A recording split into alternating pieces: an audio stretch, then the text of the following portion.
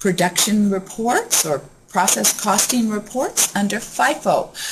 We are doing problem P2, and so far we've done the first two steps.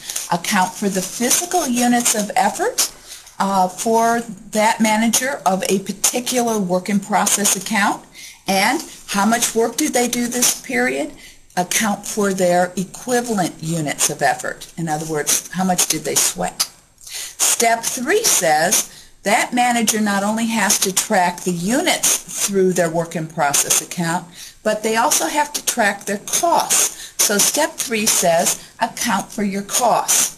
Now this particular problem told me that beginning inventory had $4,607 of direct material costs associated with it, and beginning inventory had $3,535 of conversion, meaning labor and overhead.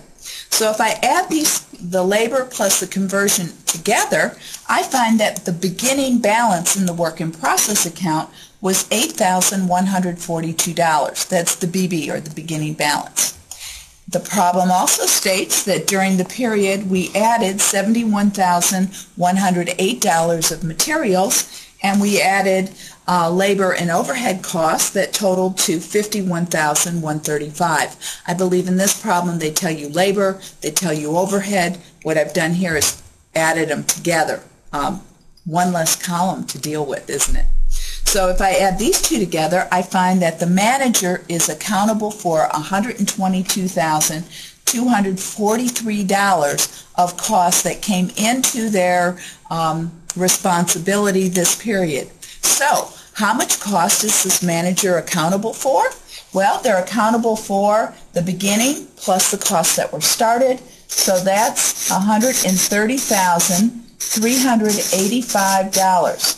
So you have to account for that amount. So when we finish the problem, that's the check figure. We have to come back to this total cost because a manager cannot gain or lose any money in this process. That's what they're accountable for. So that's step 3, account for the costs.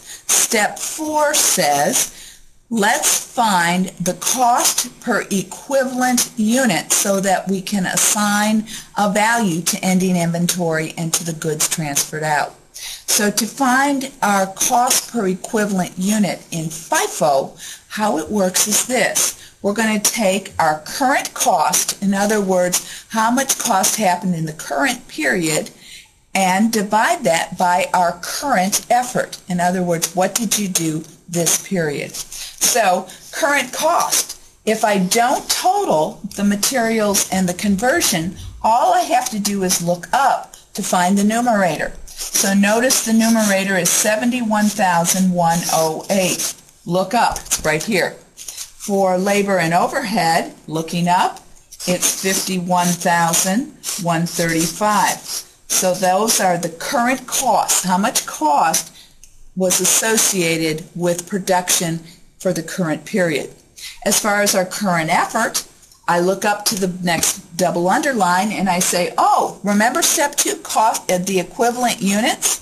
Well, our current equivalent units were 61,300 for materials and 60,875 for labor and overhead.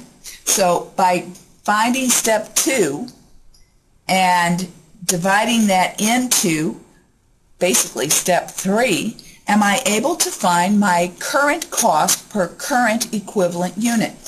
And so let's see, what is that? And I'm going to circle them so I know what they are. So 61,300 into 71,108 comes to $1.16.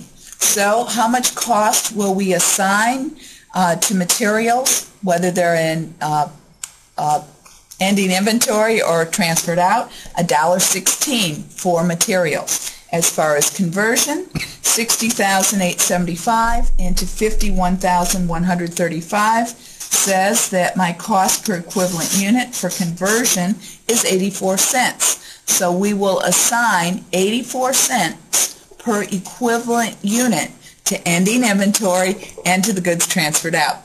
Are you ready for step 5? Stay tuned.